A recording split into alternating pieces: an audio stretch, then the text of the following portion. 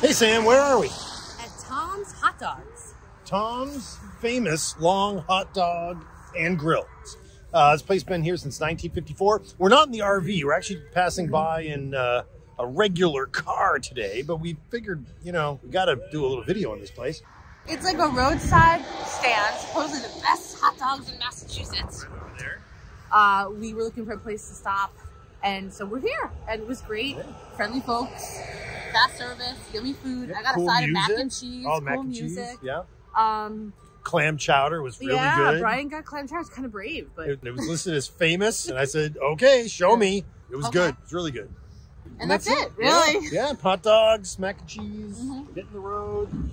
These guys with the refrigerator in the back of the truck. Yeah. So yeah, that's it. We'll be back next time we're in town with the RV. Yeah. Plenty of parking, big parking lot.